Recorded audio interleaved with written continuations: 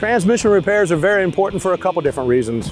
One, because it is the transmission of your vehicle and it's a major player. Two, if your transmission starts acting up and leaking, it creates numerous issues for the front end of your vehicle. As transmission fluid wears out your bushings, all the rubber pieces underneath in your front end, and ultimately that's what propels the vehicle down the road.